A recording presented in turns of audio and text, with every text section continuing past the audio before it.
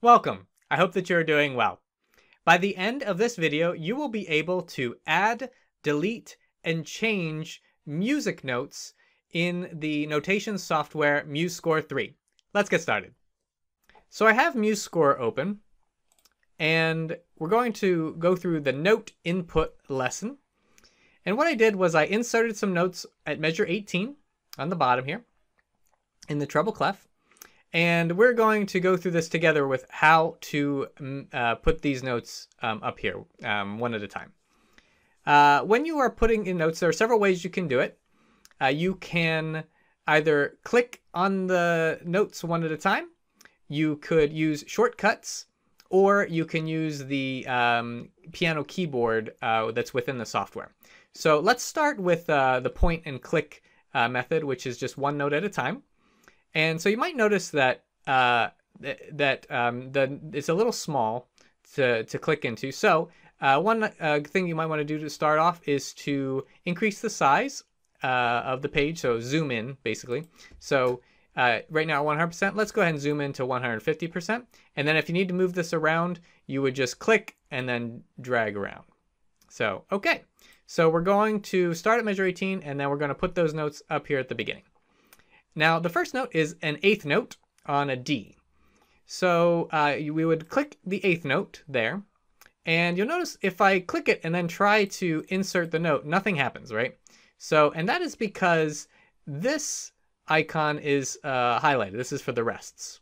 So what we need to do is we need to go into note input mode. So that's this N here, okay? So now I click the N. And now you can see a note shows up. It's an eighth note. And I'll just find the D. And I'm going to insert the D. So there's a D. And then the next one is an E with an eighth note. So I can use the same eighth note. Now we need a quarter note. So all I'm going to do is go up here, click the quarter note, and then put that on an F. The next notes are a chord. So the way you can do this is to click. And now you notice it went forward, but what I'm going to do is I'm going to stack the notes on top of that note. And the next one is an A and then a D. So that is how you make a chord with the adding one note at a time and clicking. The next note here is a D sharp. So what we would do is we would just click sharp and then put the D sharp on the last beat of that measure. And then it keeps going. So we'll put in two more notes. And then I'm going to show you a different way. So we need to put the E and then the half note for a D. And again, you just select each one of those that you want, each note value that you would want, and then click there. Now the next one is a rest. So what we need to do is we need to click that rest again, or you can click the N. If you click the N, that takes you out of that mode, and you can click on the rest. So now, oh, you see, this is perfect. So you can see it changed that note that I was working on, and that's because that was the note I had selected. So let's go back, and I need to click the N again, and now I've got the half note selected, and I'm going to put that half note back in there. Now, we need to put the rest here, and so now we're going to go out of input mode, and select there, and then select the rest. So now we've got a quarter rest there. And so what I did to put the rest, I just clicked on rest, and I clicked on the same kind of value of rest. So that is a quarter rest, that is a quarter note. And so those are similar. Now, you can do this one at a time. Sometimes this is a rather quick way to do it. Other times it can take a while, especially with the rests and everything. So let's learn a couple shortcuts, and I will put them on the screen here. So you can see that the different notes go with a different number. So let's go, the first shortcut I want to teach you is how to go into note entry. And so let's say you'll click the quarter note. If you just click N, as in Nicholas, that will make the note entry turn on or off. So if I want to turn it back on, I'll push N again, and now we're back into note entry. And let's say I want to move over to the next beat. So you can see it's got the D selected. I'm going to push the right arrow over. So now it's on to the next beat. So I pushed N for note mode, and then I pushed right arrow over to the next beat. And now the letters on the keyboard are also the letters of the notes. So basically what I mean is if you push a D on the keyboard, a note will show up on the score. So I'm going to push D. So there we have a D. Now the reason it showed up as a half note is because I had half note selected. But let's say I want to do this with just shortcuts. I'm going to push the left arrow back to the note we just did. And I am going to change that to a quarter note. And to do that, I'm going to push number 4. So 4 will change it to an eighth note. So a quarter note would be 5. So push 5 for a quarter note. And I'm going to push D again. So now you can see it added D quarter note, and that actually added another one. And let's say I want to change that D, the next one, to an E. Perfect. So that is how you can go from a different value of a note. So again, if you look at the little keyboard shortcuts that I put on the screen, you will notice that 5 is a quarter note. So 6 would be a half note.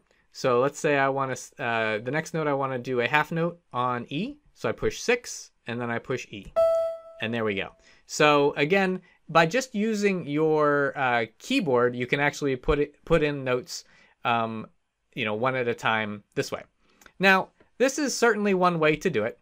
And you can notice I kind of just went off a little bit there, but from the one below. But what I'd like to point out is that there's another way you can put in notes, and that is with the piano keyboard. So let's delete what I have put in so far. So to delete or to go back, you can just push Control Z, and that will go back. So now I just push Control Z to where that's a whole note again. And so we've got a whole rest, and the whole rest is there. And so I want to make that look like this. Again, we need to add in a quarter rest, which we're going to push 5. So we've got our quarter rest. And now let's use the piano. So if you want to see the piano, you just go up to View and then down to Piano Keyboard.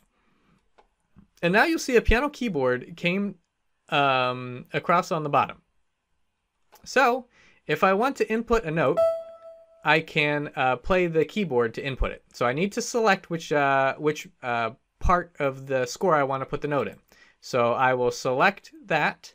Now, the easiest way to select it is to make sure that note input is turned off.